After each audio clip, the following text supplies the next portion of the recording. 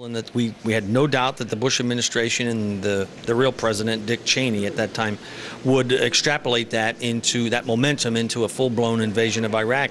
We had no problem opposing that. Our members have always supported, an opposition to the war, and then from the moment both of those wars started, the need to get the heck out and redirect these resources, settle both of those conflicts peacefully, and then redirect those resources here. So, of course, when Rosa DeLauro came out initially and opposed the use of force resolution, the blank check that was given to the Bush-Cheney administration by too many Democrats, we cheered that, and we cheered her support for the pullout when she was here just the other day at our opening session of our convention.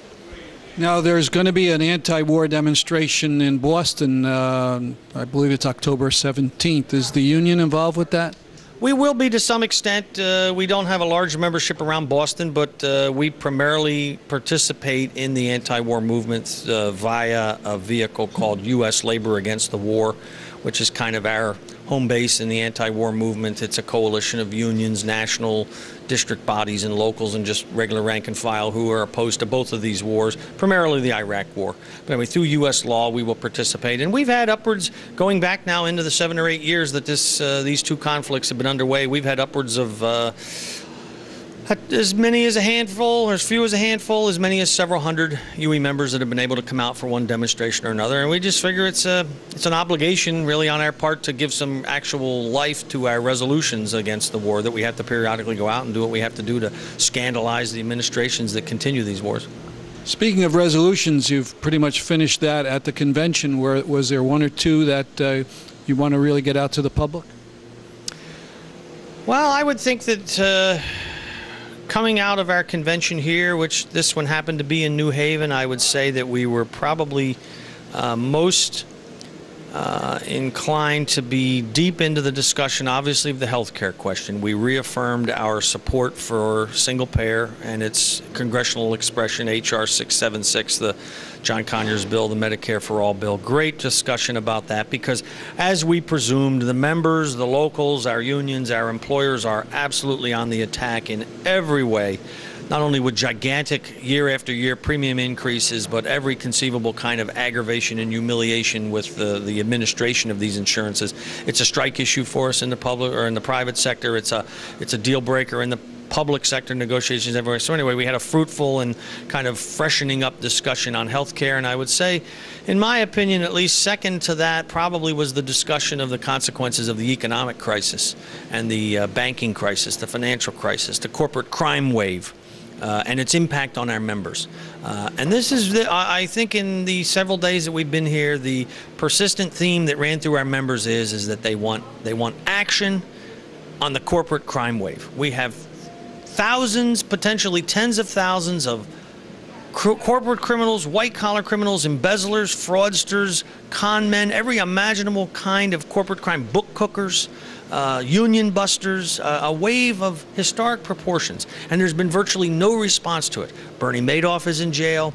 The former owner of the Republic Windows shop in Chicago is now finally, for the moment, in jail.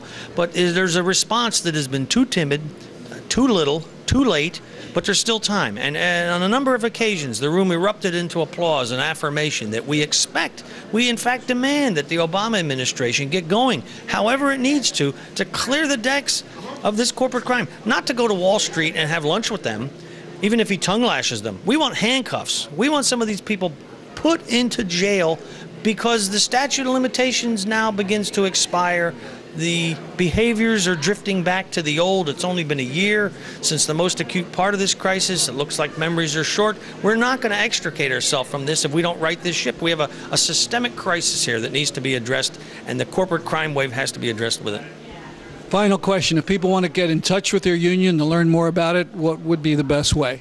Best vehicle is probably how most folks find us today, which is through our national website, which is heavily trafficked. We're happy, we're proud of it. It'll include very detailed summaries of what went on at our convention, so if folks want to see that too, it's the 3 W's, www.ueunion.org, ueunion.org, or if you Google up or search up rank and file union, you'll get UE, and it will come up. And we encourage folks to come visit it. We're a lively union. We've always got something to say. You'll always see what the members think on our website.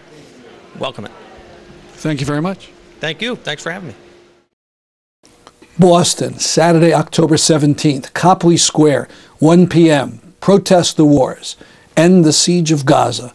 No support for the Israeli occupation. No war with Iran. Be there.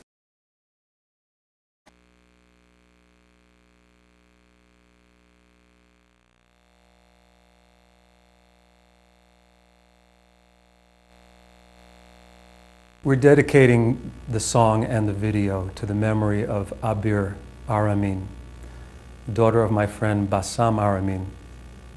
She was walking home from school when she was shot and killed by Israeli border police. She was 10 years old.